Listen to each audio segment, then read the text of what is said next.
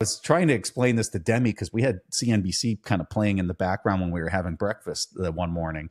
And I said, $5 trillion for NVIDIA. This is so insane. And she just kind of looked at me like, yeah, that number, it might as well be a Googleplex. It doesn't even comprehend, right?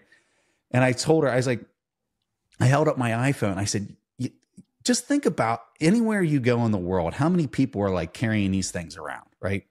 And you think about like what the top line of Apple is, of putting these devices into every single person's hand all over the world.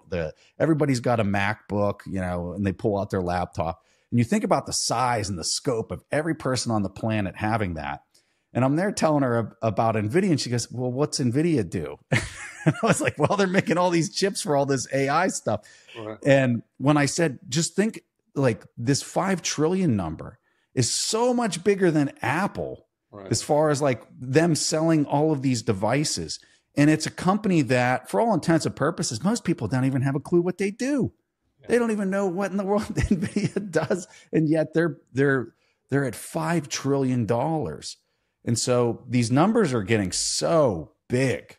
I mean, here's another kind of framing for this. And sorry to go on and on. When you look at the U.S. Defense Department, okay, I go down to Fort Hood when I was back in the Army, and you could drive, I think it was like 7 or 8 miles at Fort Hood, and it's nothing but tanks for 7 or 8 miles. Okay. Wow. And I mean, you're not talking like a single row of tanks. You're talking like rows and rows of tanks for literally 7 or 8 miles straight. They call the road Hell on Wheels. And this is just like one base.